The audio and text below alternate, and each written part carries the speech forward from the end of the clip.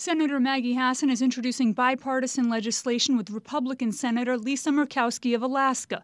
The senators say the Mainstream Addiction Treatment Act will eliminate the requirement for practitioners to apply for a waiver through the Drug Enforcement Administration in order to prescribe buprenorphine, a medication that helps those struggling with substance abuse. In a statement, Senator Hassan says medication-assisted treatment is the gold standard for treating substance use disorder, and we need to break down the barriers that prevent healthcare providers from treating patients in need.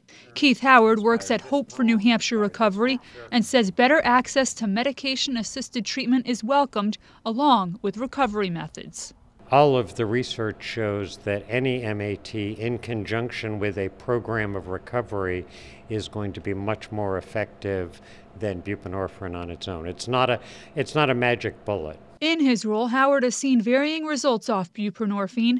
As for seeing a Democrat and a Republican work together on this issue, Howard has a straightforward response. Death is not a partisan issue. And the bill would also require the Secretary of Health and Human Services to educate practitioners about the change in the law.